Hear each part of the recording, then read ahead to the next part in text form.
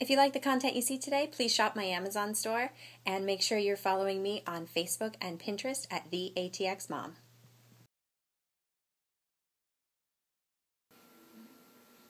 Hi everybody, it's ATX Mom.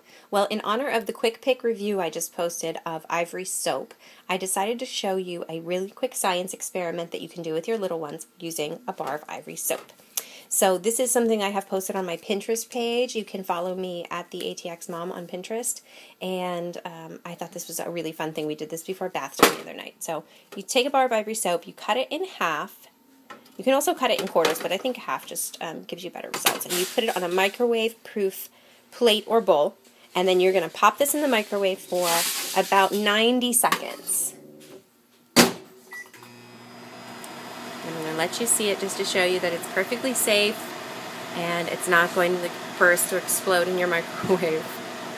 But after a while you'll start to see really amazing results.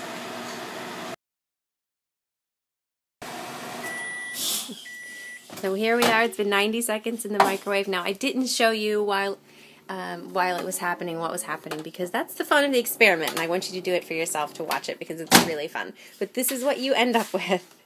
And it's a little bit warm to the touch, so just be careful with little ones, but it's not hot. And you can pick it up as one solid ball.